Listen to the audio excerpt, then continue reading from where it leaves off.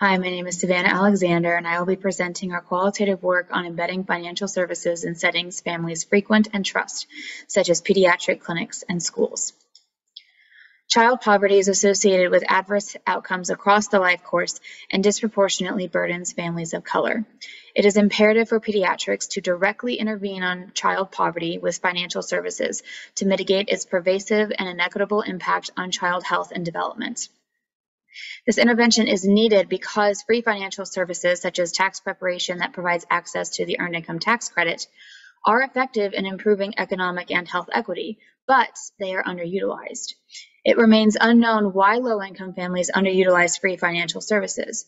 So, as pediatrics begins to embed financial services in clinic and community settings, qualitative research is needed to understand the factors necessary for financial service acceptability and use to improve uptake and effectiveness with the long-term goal of mitigating racial and socioeconomic inequities in child health and development. To this point, it is critical to include families of color who may identify unique factors. As such, we interviewed parents and guardians from an urban community school for low-income families who are primarily of color. Using an asset-based approach, we aim to understand parents' experiences and aspirations around economic mobility and their impact on parents' perceptions of the acceptability and use of financial services embedded in frequented and trusted settings. We found that families experience multi-level barriers to economic mobility. Despite these barriers, parents are already proactively working to build economic mobility by empowering the next generation with knowledge, skills, and assets, and resiliently pursuing economic goals. As a result, parents will accept empowering, non-judgmental, expert, and trustworthy financial services that contribute to their existing efforts.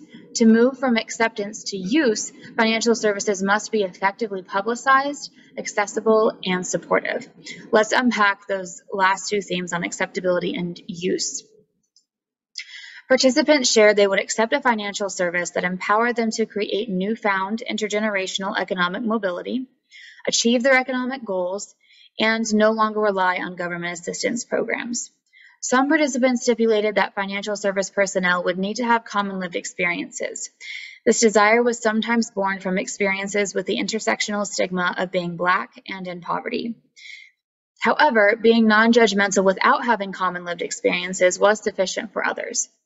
Participants also described the need for financial service personnel to be financial experts who can navigate all multi-level barriers to economic mobility. Finally, participants explained that their community would accept a financial service if it were endorsed by trusted community organizations and/or interpersonal support networks.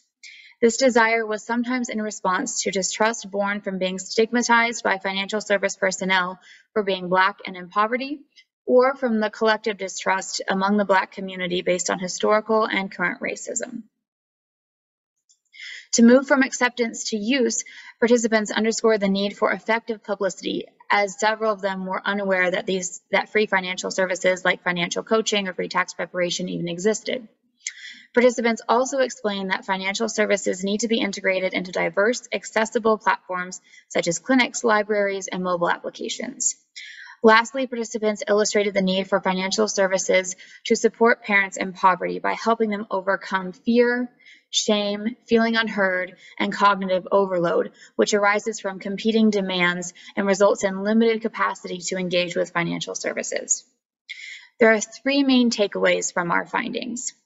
First, financial services must build upon families' existing efforts to achieve economic goals and empower the next generation with knowledge, skills, and assets. This bigenerational, strengths-based approach has the potential to strengthen families' trust of healthcare systems and financial services, which is particularly relevant for communities of color for whom institutional distrust remains a critical concern. Secondly, to further instill trust, embedded financial services must have the expertise to navigate all of families' multi-level barriers to economic mobility. For example, institutionally, government assistance programs restrict income and asset building. In response, financial services can provide access to economic mobility programs that prevent families from losing public benefits.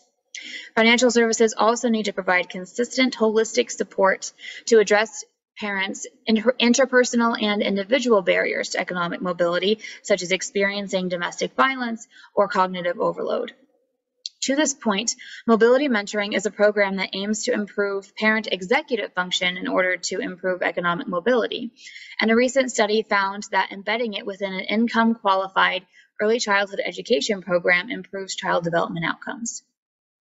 Finally, to facilitate parents' awareness of and ability to access acceptable financial services, they need to be effectively publicized and easily accessible via multiple platforms. In conclusion, if our findings are applied to the implementation of services, it could lead to increased use of embedded financial services with the potential to reduce racial and socioeconomic inequities in child health and development in the long term. Thank you.